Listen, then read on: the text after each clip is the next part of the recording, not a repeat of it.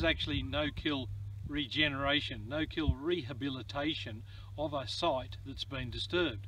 This is a dam bank that's been dug out.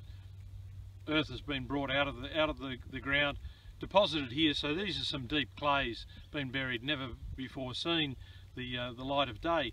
And so you can see here that the runs are quite significantly coming up, and if we hadn't done this, there are still things germinating if we look closely, but not very much of it.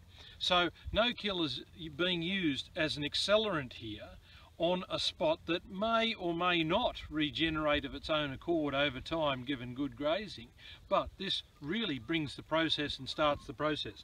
We'll be coming back to this site and looking and seeing how it progresses through the year and how it actually provides ground coverage. The main thing you want on any areas that have been disturbed is we want to get vegetation on top of this soil, get things growing and get natural processes started. This is what no-kill regeneration can do.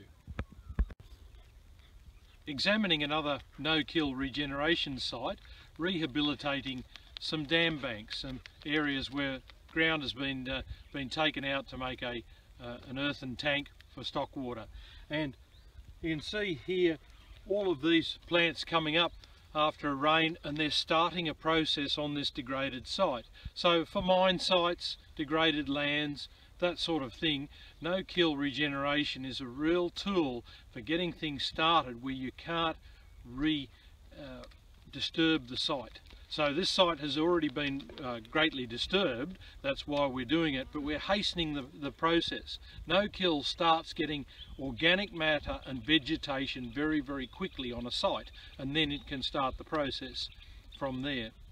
No-kill regeneration, it's a way of improving badly scalded sites. This is an ultra close look at natural processes beginning due to the application of no-kill cropping. So we've got some oats here that we've sown on this degraded site, and then now we've got some kangaroos have visited the site here, and there's their kangaroo poo, but also then the dung beetles have got started because the kangaroos have visited here. So a whole series of processes has started with the application of no-kill in a site.